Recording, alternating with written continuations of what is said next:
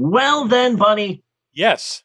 this week on the Pope on Film podcast, we are continuing with our month-long movement that we are calling the November Palate Cleanser. For the entire month of October, we watched some of our most challenging films we have ever seen.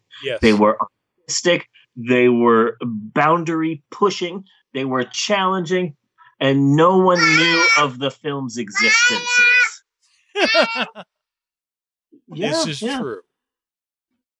And for whatever reason, I've been really self-conscious about getting people to listen to the show, and like in my mind, we have like 1,500 fans that are like demanding things. Like it, Cool. like in my head, I have these invisible, vaguely non-existent fans of the Pope on Film that I feel that I need to placate. It's really weird. I've somehow got it in my system that we have to watch these big popular movies in order to get more clicks and more views and whatever, which is ridiculous. Like I know it's ridiculous. It's our show and we can watch whatever the fuck we want to, and I know that. Uh-huh. But I've gotten it in my head that the month of November just has to be filled with big and new and important big budget crap to counter the unknown art films of last month. But for whatever the reason, his heart or his shoes, we are continuing the November palate cleanser with the number one movie in America, nay, the world, Yes. except for Mexico, where Disney Pixar's Coco has been out for a month and is making fucking bank. Really? Yeah, Disney Pixar's new film Coco has been out for a month. It was the first country that got Disney Pixar's new film was Mexico. It's been out for a month. It is already the highest grossing animated film in Mexico history. Really? Yeah, That's good.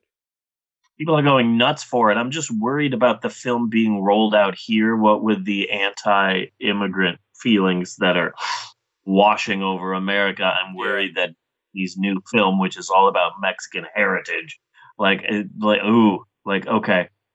I'm just worried there's going to be protests and shit, and like I'm hoping it does good here, Yeah. but I'm not expecting any freaking miracles. I wouldn't. Yeah. Not Yes, these this days week. anyway. Yeah. This week we are discussing Marvel's latest film, the 2017 blockbuster Thor Ragnarok. Yes. So let's start off the discussion of Thor Ragnarok with another in-depth look at B-movie. Okay. Why do we have to do Because every other Thursday I take my daughter Isabella to therapy. that? Uh-huh. So she has an hour-long therapy session, and I really love taking her to therapy because that means I will be sitting in a waiting room for like an hour and 10 minutes, hour and 15 minutes with nothing else to do but work on the freaking podcast. Uh-huh. And I get so much work done, so much writing done in the time that I'm sitting there on the comfy couch in the waiting room of my daughter's therapy. It's like a 25-minute drive too. It's a little bit out of the way, Yeah. but it allows Bella and I to spend some time together and talk and yada yada yada. It's something I really look forward to. But we like to gamble on our way to therapy because the the the waiting room, there's a TV in there, and the TV, they are constantly playing kids movies, family friendly movies, kids movies. Most of the time it's the same sort of thing, like, oh, it's Horton Hears the Who again. Uh-huh. Or it happened to Jane. That only happened once, and it happened to Natasha. And I am so I have seen so many Disney animated films at this therapist office that I'm starting to think Natasha just imagined that entire film. It's a That possibility. somehow she just willed it into existence. Mhm. I don't think. What I'm saying is, I don't think Doris Day exists. Uh, that could be a white conspiracy theory. That's a good point. Doris Day never existed. Yeah. So I was betting this morning, like, okay, so what do you think they're going to be playing? And Bella's like, I think not a Disney movie this week. I think the first Madagascar. I'm like, ooh, that's a good bet. I'm going with either Ratatouille or Finding Nemo. That's what I'm going with. Should I go with Horton Hears the Who? They've been watching that a lot. No, I'm gonna go with either Finding Nemo or uh Finding Nemo or what did I say? Ratatouille. Say Yeah. like rat. But then uh the therapist shocked the world. And by the world I mean Bella and I on a couch. By for the first time ever they were showing B movie. Okay, that's They had never. cruel and unusual. Yeah, and it was weird that I had to see B movie again. That was weird, and it's funny because for on and off throughout the rest of the day, I've been saying, "You're gonna be a star." I've been saying that a lot, and I've been saying like, "I love you, Bella. I love you. I love you so much, Bella." Or should I say, Mr. Gordon M. Sumner?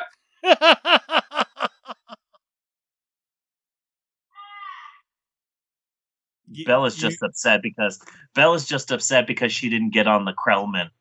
yeah. She really wanted to get on the Krellman. That's the thing that makes sure that they get that little bit of honey that's still clinging to the pot. It saves the millions. I still cannot believe that B movie exists.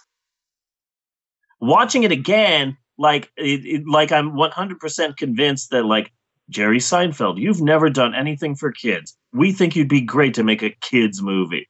So what's your idea for this kids movie, Mister Man who's never done anything for children? Well, I want to remake The Graduate for kids.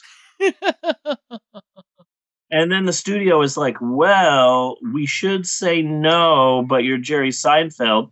Here's $100 million. Have fun remaking The Graduate for children. Mm-hmm. Graduate babies is basically what the Graduate movie is. babies. Yeah. And it's weird. But knowing that and then rewatching the film today at the therapist's office, like one of the first lines of the film, Barry B. Benson comes down the stairs and the dad sees him and he goes, "There's the graduate."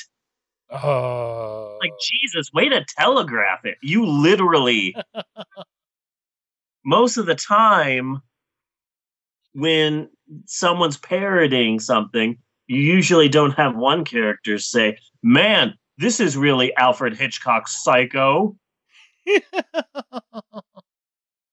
You just find ways to incorporate it. So, really weird. Really weird. Yes.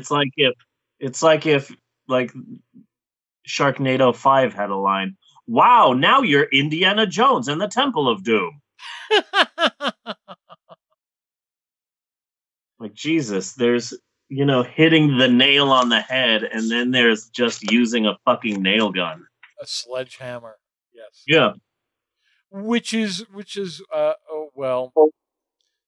why I heard. I just saw Chappie the other night. It's on Netflix. Oh, yeah. Yeah, the British robot movie. The South African. South African Yeah. robot movie. Yeah. How is that? I heard it's horrible. And it wasn't horrible. It was far from fucking great though. It was serviceable. It was serviceable enough. But that's what I heard about the previous, because this is the guy who did District 9, which was a huge hit. Yeah. A huge surprise hit. And then he did Elysium, which I heard is very much like B movie in regard to being way on the nose, Yeah, and just kind of beating you over the head with what the message is, yeah, you know? yeah. So, sorry that I went back to B movie. It hurts. I know it does. But while we're going back, let's go back a few months. June 2017, episode 131 of The Big Shoe. What We Do in Shadows. Yes. Great, great, great fucking movie. Definitely in my top 10 of like all-time bestests. Yes. Fucking Kevin Spacey. Like I just keep Kevin saying to Spacey. myself, yeah, no, because I'm thinking like my all-time favorite movies, and then I think, oh well, you know what movie might be in there now? Baby Driver. That was a great movie. Man, Kevin Spacey was great, and God damn it, Kevin Spacey! Yeah. God damn it, Kevin Spacey! So then I was at work and I'm listening to my work playlist, and then that song comes on. Was he slow? And I'm like, oh, this feels weird now. Yeah. You've infiltrated my work music playlist. Like, way to ruin everything, Kevin Spacey. I'm the real victim here, is what I'm saying. Like, I'm the one being hurt by this. And I completely agree. I feel your pain. Thank you. So, here, take it to mommy. Yeah, take it to mommy. Mommy. So, What We Do in Shadows was the brainchild of New Zealand director Taiki Kiki Wawaka Waka. Yes. Takeshi. Or some, yeah, Rikishi Waka Waka. Or something to that effect. Yes. What we do in the shadows, an entirely ad-libbed vampire horror comedy, and it's fucking hilarious. This Taiki Waka Wakanda is definitely a director you want to watch. In fact, we did episode 131 for the sole purpose of discussing how awesome Thor Ragnarok is going to be. Yes. That was the only reason that we watched the film is because I wanted to hype up Thor Ragnarok. It deserved the hyping up. Yeah, it's a great fucking movie. So, cut to the Marvel Cinematic Universe. It's fairly new, but it's doing good. They decide in 2011 to make Thor. It's their fourth Marvel movie. It goes Iron Man, the Hulk that they quickly ignored, Iron Man 2, and then Thor. Yes. The Hulk movie is quickly ignored in the world of the Marvel Cinematic Universe. If you want to know why, Yeah. if you want to know why that Hulk movie was quickly ignored, all you have to do is watch the movie Birdland. Birdland? Yes, because everyone in Birdland is playing a fictionalized version of themselves. Okay. So Edward Norton took this part because it was written for him so that he can play a person who is notoriously impossible to work with. And he's like, oh, so this part was written for me so that I can play someone who's hard to work with. Oh, gee, this will be a stretch for me, Edward Norton. Yeah.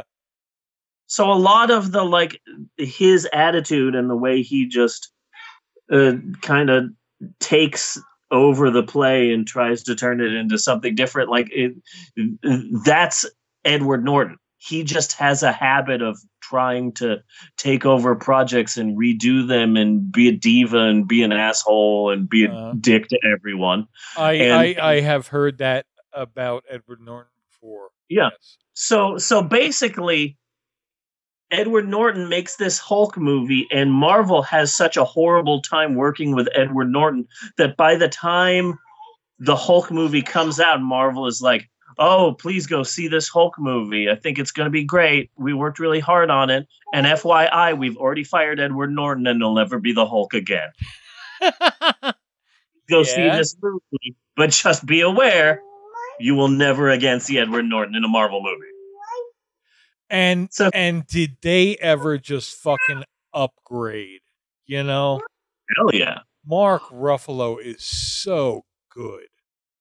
yes, he is. You know, he's just a tremendous actor and a good human being. Yes, I was just about to say that. Yeah. So of course, like Edward Norton, like in the lead up to the Hulk movie, he literally comes around and says, "Oh yes, well, the script is amazing. I wrote it."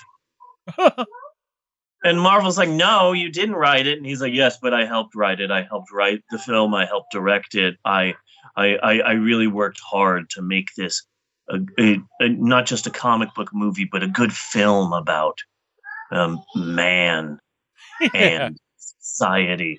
And Marvel's like, "Oh, Jesus Christ, this fucking guy." He's pitching it. Yeah.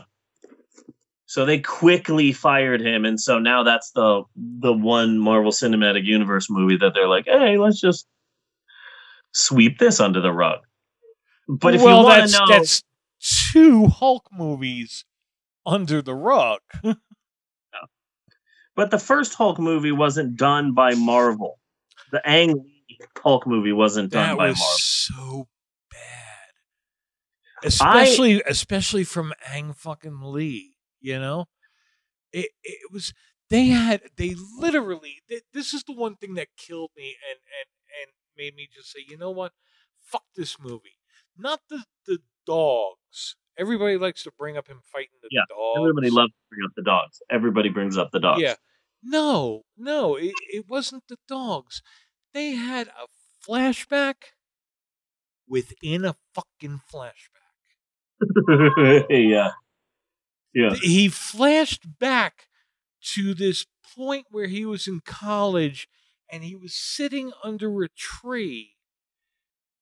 I don't know why. And then he flashed back from the tree.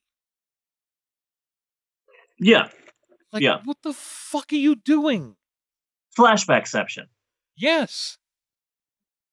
The thing that pissed me off about Ang Lee's The Hulk is that Ang Lee is such an artist that he's like, "This is what I'm going to do. I'm going to take your crappy comic book and turn it into a touching art film about the sins of the father Mhm. being brought down to the sins. Now they're the sins of the son, and the son is battling the father, and the father is battling the son. I'm going to take this comic book movie and turn it into a touching family drama." Yeah. And I'm like, With "Oh, fuck Nick you." fucking Nolte. Yeah. "Oh, fuck you." That's so Ang Lee that, okay, I'm going to take your crappy movie, your crappy comic book, and turn it into a beautiful art film. Like, Nick Nolte is exactly like Gary Busey if Gary Busey could act. yeah. You know? Yeah. No, that's good.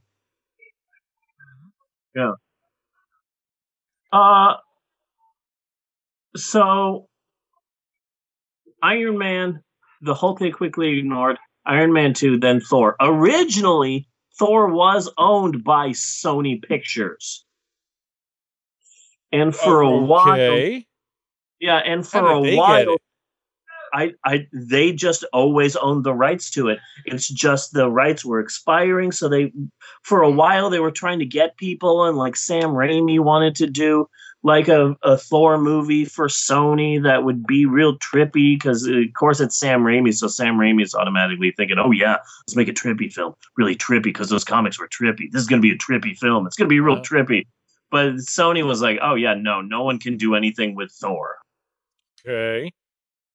So, Well, so I did the not went look to Marvel. forward. I did not look forward to a Thor movie. I looked forward to a Thor movie. I looked forward to that first Thor film. I thought he was going to look ridiculous. Yeah, I was wrong. yeah. So, and just to be clear, Thor was owned by Sony, so never say never to Avengers versus X-Men. That would I be got, cool. I still have fingers crossed for Avengers versus X-Men. That could happen. So the first Thor was a hit, but it definitely wasn't a massive success. It wasn't an Iron Man. It wasn't an Iron Man 2. It wasn't an Iron Man 3. It No. made, and I was kind of surprised by this, the first Thor film in its entire run in America, it made $181 million. And that's That's not so good. What were they budgeted at? I don't know. I don't know. Yeah. But it also made like 268 million in the foreign markets, but still, like that's Thor Ragnarok made close to the entire US box office for the first Thor. They got close to making that in fucking week 1 of Thor Ragnarok. Yeah. Just FYI. This Thor movie is freaking huge. But it, for a it was character it was nice to see his umbrella, although wasn't it a cane actually? it was like a cane or a walking stick. Yeah. So, for a character that not too many people really knew, like 181 million in the US, that's a fairly decent hit. So 2 years later, they do Thor 2 Electric Boogaloo, which I remember hardly anything from. And I've seen that movie like 7 or 8 times. I did not watch that one. It's okay. Yeah. It's pretty good, but it's like, It got okay reviews, but not great reviews. It did a bit better than the first one. It made 206 million in the US and much bigger in the foreign markets. It's good, but I don't think people were clamoring for more Thor. So they put Thor on the back burner, like, okay, we're done with Thor for a while. We don't know what we're doing. We're just gonna say we're done with him for a while. I don't know what you want. You can't. Do you want my podcast notes? You can't have them. Because I'm doing my podcast. No, you can't have my podcast notes. Where are your notes? You had my notes. Where's the clipboard? Go find it. I bet mommy has it. I bet she's hiding it in her ample bosom. Her bosom. I'm talking about mommy's boobies. Her boobies. You should go check mommy's boobies. Booby. Going to check mommy's booby. Good. It's a good idea. The third film doesn't appear for four whole years. Uh-huh. Because Marvel wasn't sure what to do with Thor. They were just like, I don't know where we can go with this, what we can do with this. So they had an idea. And their idea was, what if we do Planet Thor? That was their idea. Okay. So they get an idea from a 2006 comic book storyline that I loved and that my wife loved called Planet Hulk. Yes. And I love this. I have heard of Planet Hulk. Yeah, I've read it a bajillion times. It's really, really good. And here's a bit of extra credit for you guys. For anyone out there listening who's a big fan of Thor Ragnarok, on Hulu, they have the 2010 animated direct-to-DVD movie of Planet Hulk. Really? Yeah. Yeah, they made a movie. It was direct-to-DVD. It's pretty damn good. They got the story of Planet Hulk, and they turn it into a movie. They take out the Silver Surfer, who has a small part in Planet Hulk, and they put Beta Ray Bill in its place. Okay. Which I liked. And then it's basically exactly the Planet Hulk comic book storyline, except it ends on a positive note. Planet Hulk actually is a seriously depressing ending that this animated version does a good job of not showing. But yeah, there's an animated version of Planet Hulk out there, and it's interesting to see just how much of Thor Ragnarok did come from Planet Hulk. So with Well, it this certainly idea, looks like it came from Planet Hulk with oh, yeah, the Hulk in the armor, and no, he doesn't want to leave. All that kind of stuff. because he's Um, a hero here, what?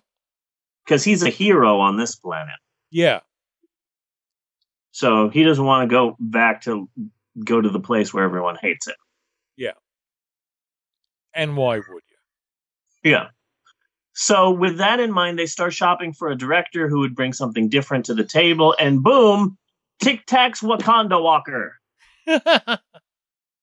Tahiti Watusi, legendary New Zealand director Toledo hmm Winkle Titties, Toledo Wink Titties. Yes. So one of the things that I really liked about, like, they had a list of like 5 or 6 different directors who did different type of films who could get like this dusty old Thor series and do something really different with it. That's what they wanted. They wanted something different. So Tahiki Wawaka Waka decides to make a sizzle reel, and he just gets these different action films and these different comedies, and he cuts them together in a way where it's like 3 or 4 minutes of what he wants to do with his Thor movie. And Uh The Marvel people are just like, hey, okay, we don't like sizzle reels. What you're doing, Tahiti Watusi, we actually don't like that because it usually doesn't end up good. And he's like, oh, please give me a chance. I don't know how to do a New Zealand accent, so I'm just doing British. Oh, huh. please, no, please give us a shot.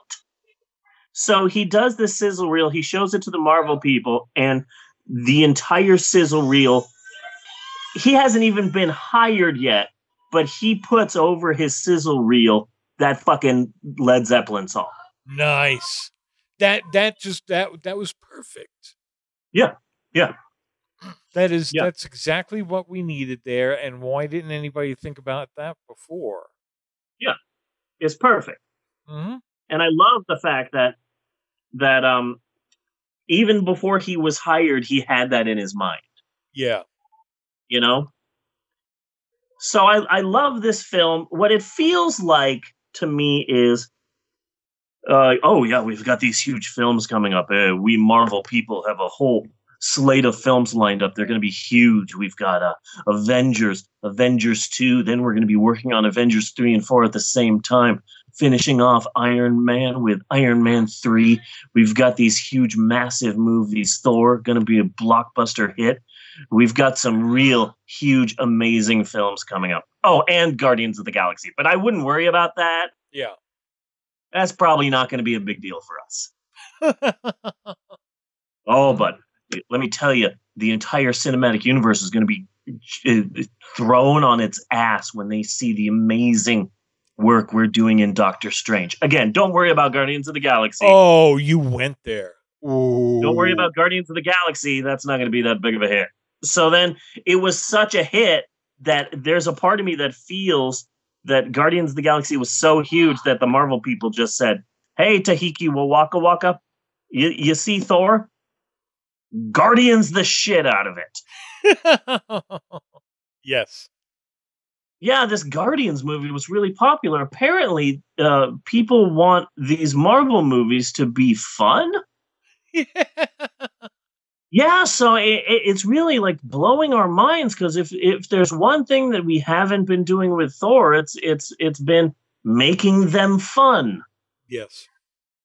They're uh, epic dramas. Kenneth Branagh Yeah, he always irritates dramas. Yeah. So it's like, oh, okay, let's just Guardians up Thor. Fuck it. And then there you go. That's what they did with this film. And it's all the better for it. I totally agree. There are some wonderful things in this movie that I absolutely love. I love the shake weight. This this shake weight just for a second. What the hell? I just love the fact that like here's Idris Elba and he's the guardian and the gatekeeper of this pathway to a bunch of different realms, a bunch of different worlds. But then you fire that guy, and put some shitty guy in. And of course, he's going to use it to go all over the place. Mm-hmm. So it's like, yeah, check out my stuff. This is called a motorcycle. Check out these guys here. They're called AK-47s, and this is called a shake weight. They're all, ooh. Also, I was not expecting to see Matt Damon in this motherfucker. Yes. And who was playing Thor there? I wasn't quite picking that up. Oh, it's somebody. It's somebody. I don't remember who. I'd have to Instagram it. All I know is that Sam Neill was up in there too. Sam Neill? Yeah. He hasn't worked in a while. No, he has not. And Doctor Strange and the Umbrella. I loved that. Doctor Strange was not in this movie. I am sorry. I reject that. Why do you reject that? Because it's just a slightly longer version of the end credit of Doctor Strange. It was the same fucking bit. Yeah, but one thing that I did like was at the end of that, where Thor's about to go back into the go to the portal to find Odin. Yeah, and Doctor Strange goes, "Don't forget your umbrella." So Thor does his thing where he just puts his hand out, waiting for his hammer to come to him, but the hammer's in a different part of the house, so you just keep hearing all of this breaking. Yeah. Sorry about that. Really sorry. And then it's like, oh yes, let's not forget your brother, and he just falls out of the sky. I have been falling for a half hour. Yes. And that was something else that I really kind of enjoyed too. They really got the Loki Thor dynamic. Yeah. You know, like before they've been villains, they've been like rivals, and they've been villains that are that are fighting against each other, like a superhero and a supervillain. But like finally in this film, I feel that they finally got, oh, you know what? They're also brothers. Yeah. Mm-hmm. So maybe they should act like brothers. Mm-hmm. And they really have that down. Let's do Get Help. Yes. We are not doing Get Help. A better idea? Well, no. Then we're doing it. Like, that's such a brother thing. Mm-hmm. And I loved seeing Valkyrie finally make her appearance and then fall because she's drunk off her ass. And I told Bella, I'm like, that's your Uncle Randall. She just Randalled. And then Jeff Goldblum showing up to Pure Imagination. Yes. Like, yes. That was unexpected. I was like, it's the Willy Wonka song. Yeah. But in Planet Hulk befriends a number of aliens, and they're all also trapped here on this planet, getting ready to fight. And there's a number of aliens, and they're all about to face this creature that's going to kill them all. And so they decide to make a pact that aliens have where they are war bound. Yes. So it's like this really serious pact of, okay, so now we are a group and we will stay with each other until we all die, which will probably be tomorrow when we fight this giant alien creature. So now we are a thing. We are warbound. So there's a number of them in this group, and two of them are a giant rock guy named Korg and Meek, who is a bug who talks. And I love the fact that Korg and Meek are in Thor Ragnarok, except now Korg is a New Zealand guy. Yeah. And but they're both from Planet Hulk? Yeah, they're both from Planet Hulk. Yeah. Okay. Except Korg is like a serious warrior on his planet, and Meek is actually a small little bug that talks and is actually quite funny. So in this, they made the rock guy funny, and then the bug doesn't talk. Yeah. But I just love Korg so much. See you later, new Doug. Yes. And then the What We Do in Shadows reference. Did you catch that? I think I might have missed that one. Yeah, so they're about to fight in the arena. Oh, with this, yes, 3 of them. Yes.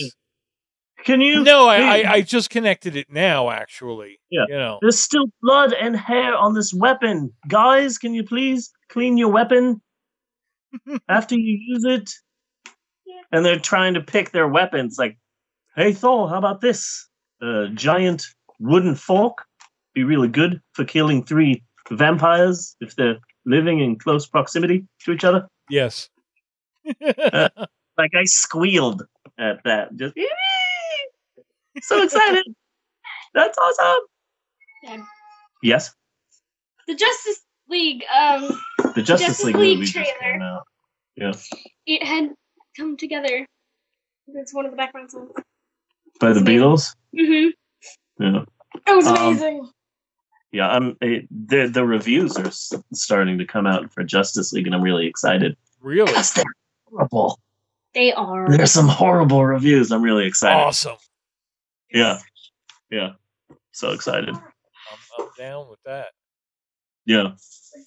But one of the things that I'm really excited about Thor Ragnarok is that at the end of the movie, spoiler alert or whatever, not much of a spoiler alert. Yeah. The people of Asgard do not have a home.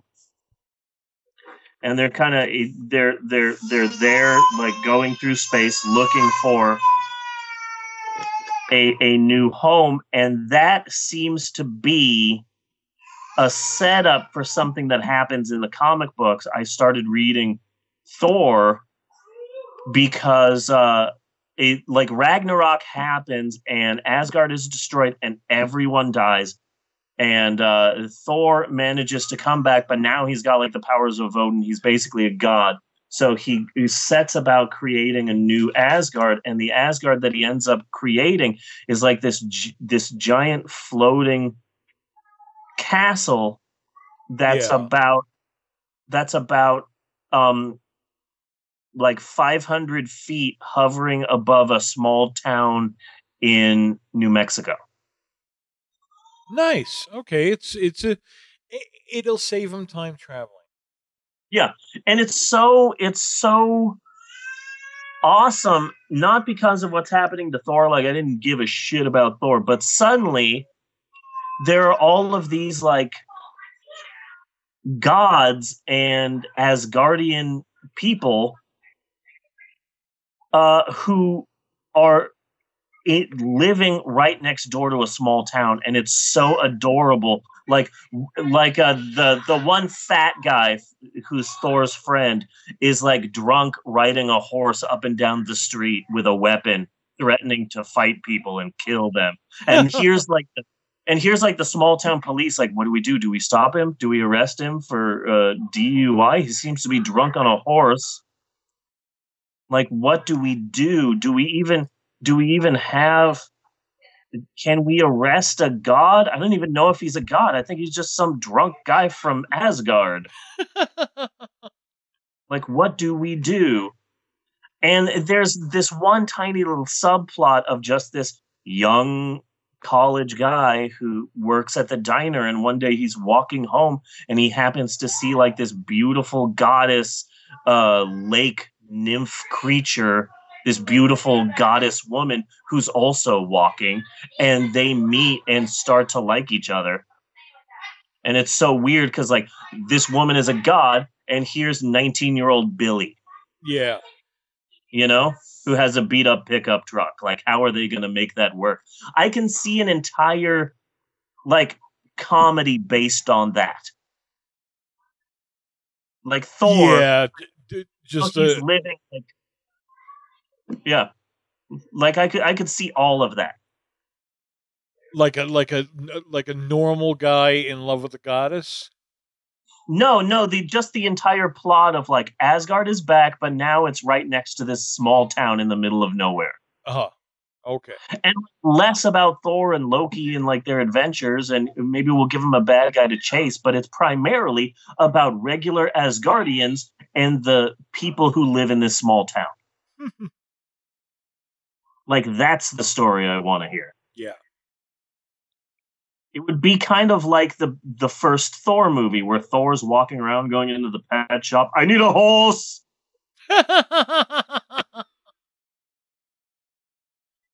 We don't have horses here. Well, give me an animal big enough for me to ride. Like, basically that as an entire movie, because now all of Asgard lives in this small town. Yeah. Yeah, I'd watch the shit out of that. No, that does sound fun. Yeah. Anyway, that is all I have for this week's movie. I would have more, but I am just now getting over the worst hangover ever. Yeah, really. Yeah, Natasha was just staying up and like, I'm gonna stay up and have a few beers, and I was just like, hey, I will stay up and have a few beers with you. Next thing you know, it's 3 a.m. and we're like doing iCarly Mad Libs. At some point in time, at around 4 a.m., I ended up falling asleep at the foot of Emerald's bed like an animal.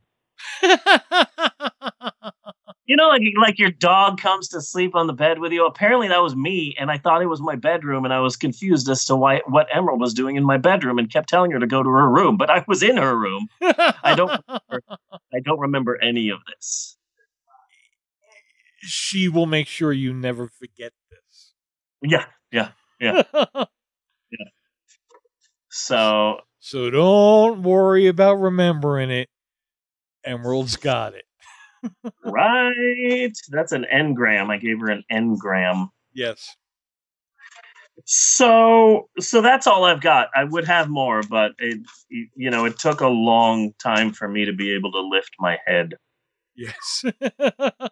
So damn good movie. I'll give it a recommend. Yeah, it's a damn good movie. Mm-hmm.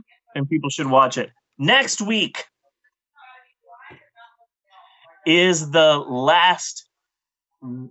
We're getting near the end of the November palate cleanser, and so I thought that we should tackle one of the biggest, most recent films that I have not been excited at all to see, and I'm in no way excited to talk about it next week, but I'm going to anyway. Okay. Next week we're doing we're doing Tag.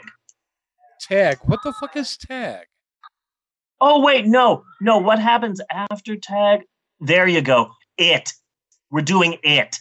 Oh, okay.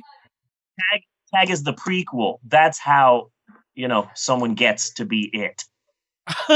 They play Tag. I keep getting those confused. Yeah. And then there's the sequel to It called Hey No Tagbacks. So there's 3 movies. There's Tag, there's It, and then there's Hey No Tagbacks. Cool. So we're doing It next week. We could definitely do that. Yeah, check the cough.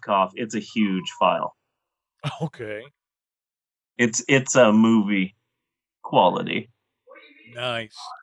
File, and it's huge, but it's there. Anyway, next week we are doing the new Stephen King film, It. Next week we're coming up with 9 new and interesting conspiracy theories. Uh-huh. I'm going to tell you the exciting story of what's been happening to our spoons. Okay. I'm definitely looking forward to that. Our spoons have been disappearing, and we've recently figured out where they've been going. And let me tell you, it's not what you expect. Where have they been going? Oh, the last place you would least expect it. We have a mole in our house. I don't mean an actual mole. I mean one of the kids is a spy. Ah, okay. So next week we're going to be telling you who the spy is. Oh, just wait.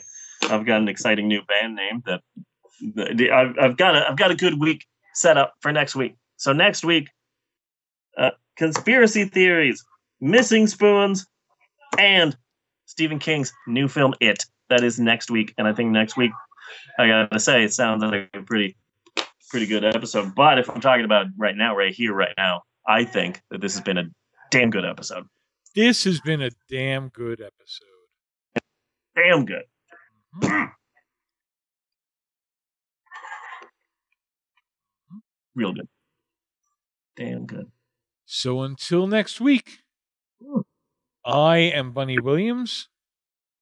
And I am Reverend Steve saying thanks for listening, and we will see you next week, you godless heathens. Do do do do do do do do do. Skip skip scout scoot skip ya do. A deep a dop a do wow. Cut and print. Cut and print.